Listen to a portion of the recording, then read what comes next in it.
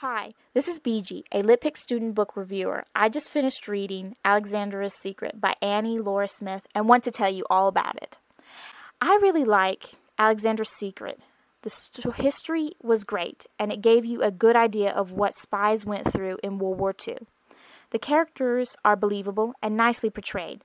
They are described in great detail, which makes them really come alive in your mind, such as the description of Alexandra and her training as an OSS agent. The storyline of trying to escape from enemy territory was exciting, and the suspense kept you alert and ready for what would happen next.